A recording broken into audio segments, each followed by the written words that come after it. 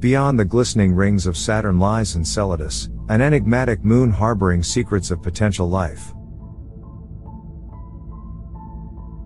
In 2017, the Cassini spacecraft concluded its exploration, leaving behind a treasure trove of data.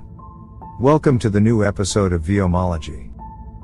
Recent studies suggest that Enceladus possesses all the raw materials for life. Daniel Muratore, a postdoc at the Santa Fe Institute, leads a study unveiling intriguing findings about Enceladus ocean. During its mission, Cassini detected geysers spouting through Enceladus' icy shell. The cosmic dust analyzer revealed a mix of chemicals: carbon dioxide, water vapor, carbon monoxide, nitrogen, hydrocarbons, and complex organics. The red-field ratio, a fundamental principle in ecological theory, becomes crucial. It indicates a harmony between ocean water and plankton nutrients, a balance essential for life. The study introduces ammonia and inorganic phosphorus in Enceladus ocean, aligning with the red-field ratio, hinting at the moon's potential for life.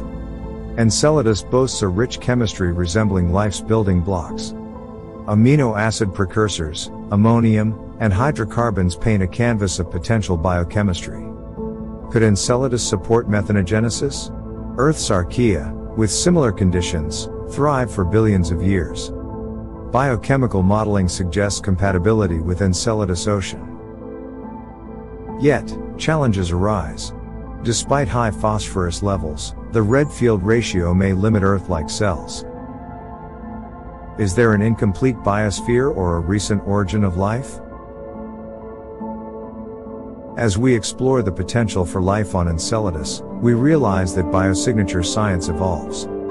The quest for life's unique chemical reorganization continues, pushing us to broaden our understanding of habitability in our vast cosmic neighborhood. Future missions that promise a deeper understanding of Enceladus, Europa, and the mysteries that lie beyond. Till then, be curious. Do let us know your thoughts in comments and keep watching Vyomology.